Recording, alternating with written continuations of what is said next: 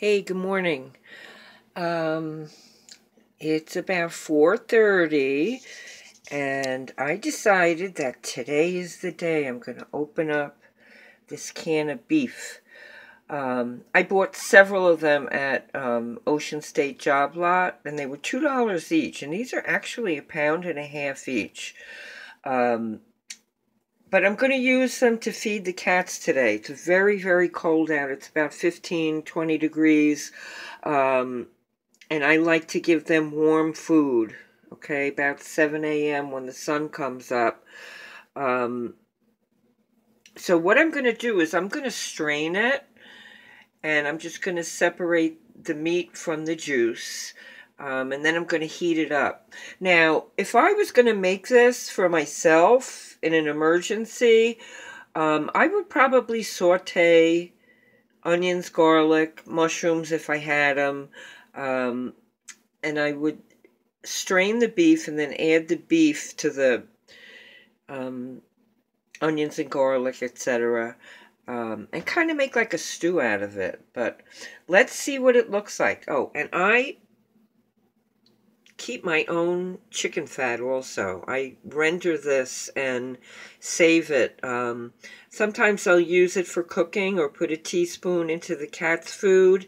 And they really like the sweet potato. I'm going to tell you that. I will mash up the peas and carrots, and then I add brown rice to it.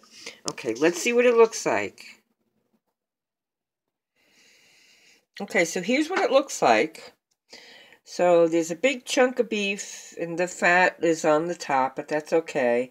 I smelled it. It really smells good. I mean, it smells like beef. So I'm going to just strain it out. All right, let's see what happens. Okay, so here's what it looks like. I was thinking I was going to get a lot of liquid and not that much beef, but I am surprised. There's like, the can was pretty much filled with beef. There's little bits of fat. I did remove some of the fat. I put it separately. Here's what the liquid looks like. Okay? It's clear. It really doesn't smell bad. I mean, it doesn't. It doesn't smell bad at all. It smells like beef. It smells like roast beef or hamburger or whatever. So I'm going to heat it up. Let's see what happens, okay?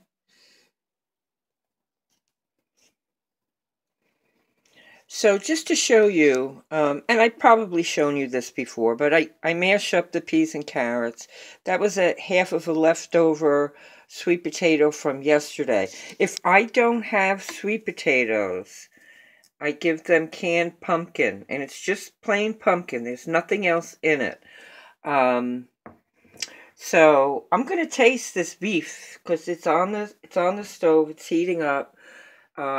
And I think I'm going to make some chili with it. And I think this would make a wonderful chili or a wonderful stew if you added carrots and string beans or whatever, made some mashed potatoes or something like that.